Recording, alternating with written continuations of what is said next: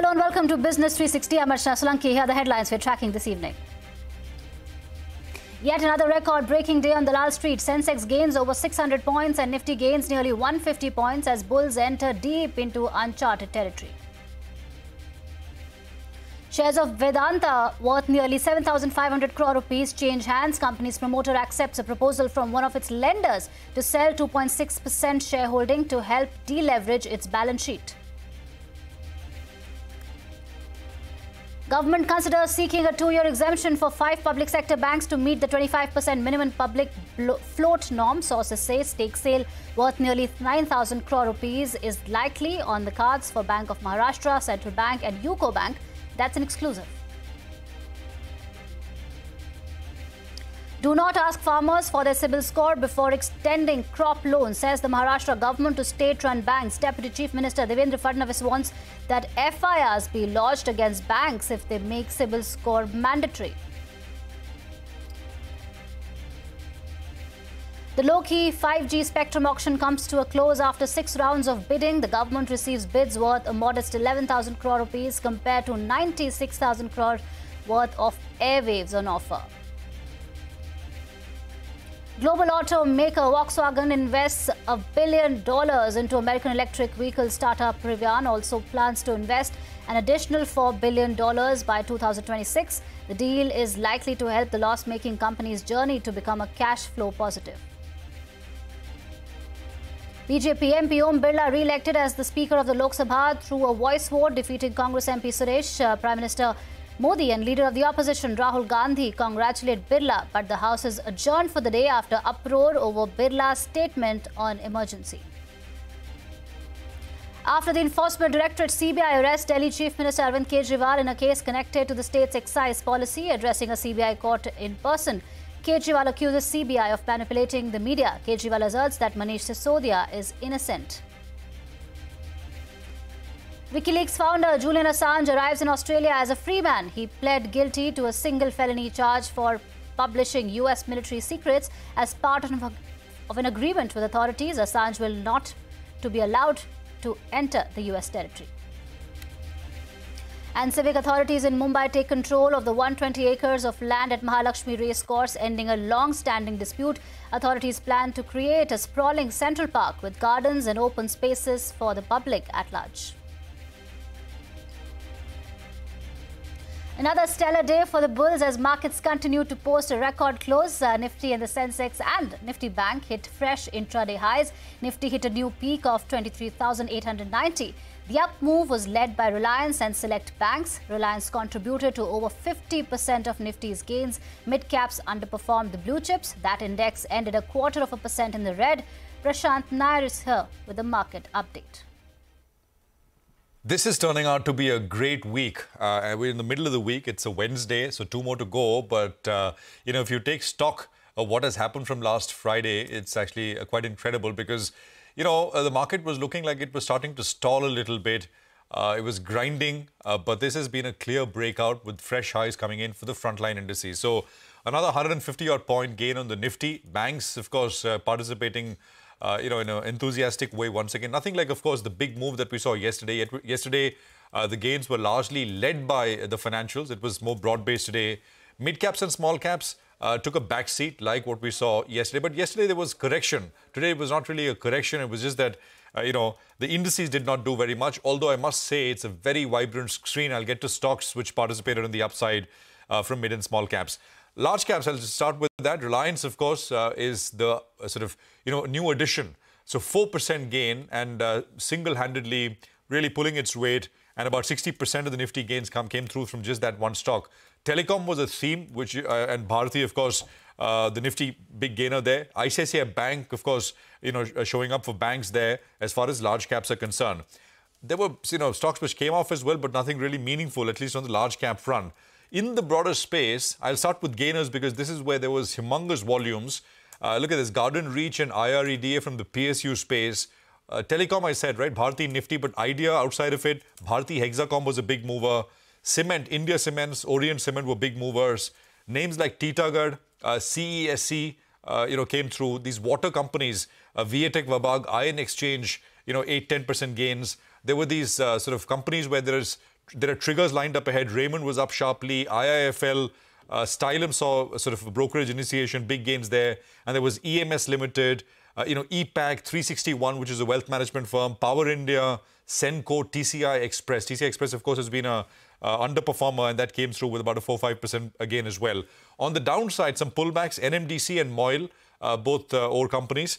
There was ITDC, which was down. Mapma India, there was a block deal, so it was reflecting that discount. And the smaller MFIs, microfinance companies, Mars Financial, Satin Credit Care, also under a bit of pressure. Back to you. Right, thank you, Prashant, for that. Now to the daily monsoon tracker. Rainfall deficit across India has widened to more than 18%, with the monsoon yet to cover the entire country. The Met Department has warned of very heavy rainfall along the west coast and northeast India till the 30th of June, but large parts of northern India are currently staring at huge rainfall deficit. The rains in Punjab are 77% below normal. In Uttar Pradesh, it's 71% below normal as things stand. Vedanta shares are worth close to 7,500 crore rupees changed hands today. The company's promoter confirmed accepting a proposal from one of its lenders to sell 2.6% shareholding to help deleverage its balance sheet. Post the transaction, the company's debt would have reduced by over $650 million. Hormaz Fatakia joins us with more. Hormaz, only last week, Agarwal had told us that there were no plans on their part to bring down their current stakeholding. What changed? Well, possibly the need to deleverage the balance sheet may have brought about this move. Now, the street was abuzz with Vedanta's promoters looking to sell some stake, and that did happen this morning. Vedanta Resources confirmed that they did permit their banks to sell 2.6% stake in the company. Now, this was done to deleverage the balance sheet, as I just said, and to fund strategic growth initiatives. Now, but that was not the entire deal. It was much larger. 4.8% equity had changed hands in multiple blocks and was valued at close to 8,000 crore rupees. The average selling price was 440 rupees a share. And based on that, if the promoters sold 2.6%, they could have pocketed a cool 4,400 crore rupees, which may have gone for the deleveraging purposes. Now, interestingly, this comes just a week after Vedanta Group Chairman Anil Agarwal had told CNBC-TV18 that there is no such plan to bring the stake down from the then current levels of 61.95%. Of course, he left a caveat in that statement. He stated that if an investment banker comes and gives an idea, they will work on it. And so they did. Now, this isn't the first time that the promoters of Vedanta have sold stake. Over the last 18 months, they've sold nearly 10%. Now, starting December of 22, when the stake of the promoters was just under 70%, if we take today's sale into account, that number will slip to sub 60% now. In August of last year, Twinstar, which is one of the promoter entities, had sold 4.1% stake and pocketed nearly 4,000 crore from that sale. And just earlier this year, Finsider International, the same entity that sold the stake today, had close to just 2% stake. They sold that 2% stake in February for around 1,700 crore rupees. Now, based on these three stake sales in the last 18 months, promoters of Vedanta have raised over 10,000 crore rupees from the Indian entity, and that is excluding the generous dividend payouts. Now, for some throwback. Now, just to jog your memory back to October of 2020, Vedanta's promoters wanted to delist the stock. Now, the proposal was to acquire majority stake from public shareholders at a price of 87.5 rupees a share. But on October 9th, 2020, the delisting failed. Why? Because it could not get the required number of shares tendered for the delisting to be successful. Now, interestingly, while the delisting price was 87.5, majority of the bids were placed at 320 rupees a share. Now, even from those levels of 320 rupees, the stock is up almost 40%. So now, how has the stock done since that failed delisting? Now, between October to December of 2020, the stock rose 18%, and then benefiting from the commodity upcycle in 2021, the stock had doubled in value. Now, after 2 years of negative returns in 22 and 23, the stock is up already 70% so far in the first 6 months of the year. The analysts too are starting to warm up to the stock. Now, in just 9 months, the number of sell recommendations on the stock have come down from just 42% in September of last year to just 7% currently. So that's Vedanta for you. From a failed delisting attempt at 87 bucks to selling shares at 5x that price, it's been quite a journey. Right, thank you, Hormaz. Interesting insights there. On to a CNBC-TV18 exclusive. The government is considering to seek a 2-year extension for 5 public sector banks to meet the 25% minimum public float norm. Sources tell CNBC-TV18 that Bank of Maharashtra, Central Bank and UCO Bank are likely to raise cumulatively 9,000 crore rupees by qualified institutional placements. Sapna Das is here with more. So basically on expected lines, and this has been doing the rounds for quite some time. There's already an ongoing extension of exemption given to these 5 particular bank entities that we have been talking about. That ends sometime August. So in the meanwhile, the government is now proposing yet another extension of their exemption. As per the current practice, around 2 years is the timeline given, to various entities to meet these norms, and we're given to understand that probably that is what exactly has been proposed. So even while this extension of exemption talk is on, and that will come through at some point in time, what the banks are doing separately is they are already trying to meet the 25% public float norm of SEBI. So you have these 3 entities, Bank of Maharashtra, Central Bank, UCO Bank. At least these 3 put together around 9,000 odd crores is what they are planning to raise via QIP. Probably this should unfold over the current year as well as some part of the next financial year. So out of the 5 entities, including Punjab and Sindh Bank and IOB, at least 3 of these players are trying to do the needful. So this timeline is likely to be given to give more breathing space to these banks to do the needful. And let's also keep in mind that a calibrated fundraising, both for growth capital as well as to meet the 25% public float norm, I think that's a 2-pronged strategy being adopted by the government, and that is what is going to be followed. So this is the update as of now, but of course we'll have to wait for the Gazette notification indicating the exact timeline for extension of the exemption and from when it kicks in. There is no urgent, emergent need on me to raise the capital for growth. But yes, I am currently maintaining a CRAR of around 17%. I think in mind, we have actually taken a board approval, and board has permitted us for this year for a capital raise. But what will be the deal size and what opportune time, and as we go along the year, we will take a call at opportune time and do the capital raise. The Maharashtra government has warned state-run banks against denying crop loans to farmers based on their CIBIL score. Speaking at a state-level bankers committee meeting, Chief Minister Eknath Shinde urged banks to support farmers in times of trouble. Deputy Chief Minister Devendra Fadnavis said that banks will face FIRs from the state if they make CIBIL scores mandatory to extend loans to farmers.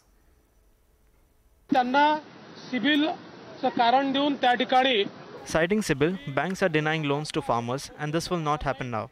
Whatever the banks say in the meeting, you have to implement that as well. If banks continue to impose CIBIL conditions, we will lodge an FIR against them. Well, Maharashtra's Chief Minister Eknath Shinde has said that farmers should not be forced to provide their CIBIL score when they apply for crop loans. He made these comments at a state-level bankers meeting in Mumbai earlier this week, where he emphasized the need for banks to be flexible and support farmers who were facing challenges. In fact, the state government officials went a step further, and they said that they may consider inviting FIRs against banks if they make these scores a precondition. Now, Deputy Chief Minister Devendra Fadnavis said that Reserve Bank of India representatives were also called for this meeting, and that it was categorically conveyed to them that national banks should not make CIBIL scores of farmers a precondition to issue crop loans, or there would be FIRs invited against them. Now, keep in mind, farm loans is a very sensitive matter for a country like ours. We've had several instances of loan waivers being announced to support farmers by various governments. In fact, recently, reports suggest states like Telangana, Jharkhand and Punjab have either announced a loan waiver or are considering it, which may be good politics, but it is considered bad economics because it spoils the credit discipline. But in this case, Maharashtra has not announced any waiver, but it is seeking the bank's support to make these farm loans easier for the agriculture sector. Now, while RBI has not issued any specific instructions regarding the requirement of the CIBIL score for giving agriculture loans, we understand it is part of the matrix that is used for credit scoring, but certainly not the only criteria, nor is it as crucial a metric for giving crop loans as it may be, say, in the case of personal loans. So while banks do have to meet their agriculture target under priority sector loans, we'll have to see if this diktat by the Maharashtra state affects lending to agriculture by banks here on. Thank you, Ritu, for that. The big political story. NDA candidate Om Birla has been re-elected as the Speaker of the Lok Sabha by a voice vote. He defeated the opposition candidate and Congress MP K. Suresh in a rare contest for the post. Prime Minister Narendra Modi and Leader of Opposition Rahul Gandhi were seen sharing a handshake in the Parliament as they escorted Birla to the Speaker's chair. मेरी तरफ से आपको शुभकामनाएं हैं, लेकिन इस पूरे सदन की तरफ से भी आपको अनेक अनेक शुभकामनाएं। हम सबका विश्वास है कि आप आने वाले 5 साल हम सबका मार्गदर्शन भी करेंगे और देश की आशा अपेक्षाएं पूर्ण करने के लिए ये सदन अपना दायित्व निभाने में आपकी बहुत बड़ी भूमिका रहेगी। आपके चेहरे को ये मीठी मीठी मुस्कान पूरे सदन को भी प्रसन्न रखती है। Speaker sir, this house represents the voice of India's people, and you, Speaker sir, are the final arbiter of that voice. Of course, the government has political power, but the opposition also represents the voice of India's people. I'm confident that you will allow us to represent our voice, allow us to speak. Om Birla's inaugural speech was met with uproar in Parliament. Birla pledged to maintain parliamentary decorum and hoped there would be no deadlock but meaningful discussions. He then recalled the emergency, calling it a dark period in history. This triggered protests from the opposition benches, eventually leading to the House being adjourned. BJP MPs protested in Parliament, demanding an apology from Congress on the emergency. ये सदन 1975 में देश में आपातकाल emergency लगाने के निर्णय की कड़े शब्दों में निंदा करता है। इसके साथ ही हम उन सभी लोगों की संकल्प शक्ति की सराहना करते हैं जिन्होंने इमरजेंसी का पुनर्जुड़ो विरोध किया, अभूतपूर्व संघर्ष किया और भारत के लोकतंत्र की रक्षा का दायित्व निभाया। इमरजेंसी का वह समय हमारे देश के इतिहास में अन्याय काल का एक काला खंड था। President Draupadi Murmu will address a joint session of Parliament tomorrow. That is the latest. On that note, it's time for a short break. But coming up next, civic authorities in Mumbai take control of the 120 acres of land at Mahalakshmi Racecourse, ending a long-standing dispute. More details on that when we return. Welcome back. The CBI has arrested Delhi Chief Minister Arvind Kejriwal inside the premises of the trial court in the liquor excise policy case. Following the arrest, Kejriwal has withdrawn his plea in the Supreme Court, challenging the Delhi High Court's stay on his bail. He'll file a fresh plea challenging his arrest. Ashmit Kumar is here with the details. Well, it's been a rocky 24 hours for the Delhi Chief Minister Arvind Kejriwal, to say the least. It was yesterday at 2:30 p.m. When we had the Delhi High Court very clearly confirm the stay as far as the bail that was granted to Kejriwal was concerned. The High Court stayed the bail. Now, after that, the expectation was that in about less than 24 hours, which is today, this afternoon, the Supreme Court was expected to take up Kejriwal's application challenging that stay. However, in the intervening hours, which is late last evening, the CBI acted and moved to arrest Arvind Kejriwal. At least that's the impression that went out to the Aam Aadmi, to the public, so to speak. This morning at 10:30 a.m., when at Rouse Avenue Court, Kejriwal was produced before this trial court, it then appeared that technically the arrest was not done. The arrest took place this morning in the premises of the Rouse Avenue Court, and since then the CBI has gone forward, sought 5 days of custody of Arvind Kejriwal to interrogate him. Now, what's interesting is that there was a short outburst that the Delhi CM Arvind Kejriwal had in trial court, where he hit out at the CBI for trying to suggest that Arvind Kejriwal is somehow trying to pin a bill on Manish Sisodia. Arvind Kejriwal denied any such assertions, denied such statements, and said that he very clearly will insist that there is no guilt to be attributed to Manish Sisodia. So on the back of that, it's about 4:25 right now. We are still awaiting clarity. 4:30 p.m. is when the trial court will come out with its order and give clarity whether or not it will grant CBI this custody of 5 days that has been sought. So clarity awaited moments from now from the trial court. Back to you. Right. Thank you, Ashmit. We'll keep tracking those developments. Moving on, the NEET paper leak controversy has become one of the top debated topics across the country. Students have taken to the streets at Jantar Mantar in Delhi demanding the abolition of the National Testing Agency. They're also seeking a reconduct of the NEET exam and the resignation of Education Minister Dharmendra Pradhan. Danish Anand gets us this ground report from Jantar Mantar. Police and CBI inquiry in 5 states, over 20 arrests, new NTA DG and formation of a special high-level committee. Despite all of these steps taken by the union government, students in India are still enraged against the alleged irregularities of what was seen at the NEET 2024 undergraduate examinations. Students of JNU in solidarity with affected students are here in Jantar Mantar protesting against the irregularities what we've seen in NEET. We are joined by one of the students. Ma'am, आप यहाँ पे protest करने आई हैं NEET को लेकर. हमने देखा है कि केंद्र सरकार ने काफी कदम उठाए हैं इस पूरे मुद्दे को सॉल्व करने के लिए. क्या आप उससे सैटिस्फाइड नहीं है? जो उनके कानून लाए हैं वो मतलब पेपर लीक्स को रोकने के लिए जो कानून लाए हैं वो पूरी तरह से लिप अप होती है. वो एनडीए को बचाने के चक्कर में, वो अपना धंधा बचाने के चक्कर में, वो जो बच्चों का भविष्य नहीं देख रहे हैं, वो केवल धंधा बचा रहे हैं अपने वो सो कॉल्ड कानून लाके. वो लिप अप होती है एनडीए के ऊपर कि आप 1 करोड़ जुर्माना लगा रहे हैं, आप उनको जेल करा रहे हैं. मांग है हमारी एनडीए को स्क्रैप कराना पड़ेगा और जो धर्मेंद्र प्रधान है शिक्षा मंत्री है उनको इस्तीफा देना पड़ेगा. Civic authorities in Mumbai have taken control of the 120 acres of land at Mahalakshmi Racecourse, ending a long-standing dispute. The authorities are planning to create a sprawling central park with gardens and open spaces for the public at large. Shilpa Rani Peta is here with the details.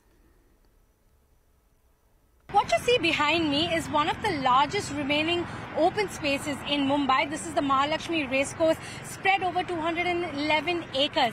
But this is now set to get a makeover with the BMC getting the Maharashtra Cabinet's approval to take over 120 acres of this land to turn it into a central park along with open spaces. Now this land, remember, was originally leased to the Royal Western India Turf Club in 1914, but that lease ended in 2013 without any renewal. But does BMC taking over this land mean that it will put an end to the iconic horse racing that takes place here? No, the 91 acres continues to remain with the Royal Western India Turf Club and the horse racing will very much continue. Now, we are yet to get clarity on what exactly the BMC plans to do when it says it will construct a central park and open spaces. That is something that the BMC is yet to reveal in terms of a concrete plan. Now, remember when these plans were made public, there was a lot of criticism that came in from citizens and activists. They were worried that this will threaten one of the last remaining open spaces in Mumbai and open doors to potential exploitation by commercial land developers. They have said that they want this to be maintained as an open space for the public. Now, the activists that we spoke to have said that while they protested earlier in the year, they are now awaiting a clear plan from BMC before they can go ahead with any legal action or any form of protest. Right, with that is a wrap on Business 360. The news continues after the short break.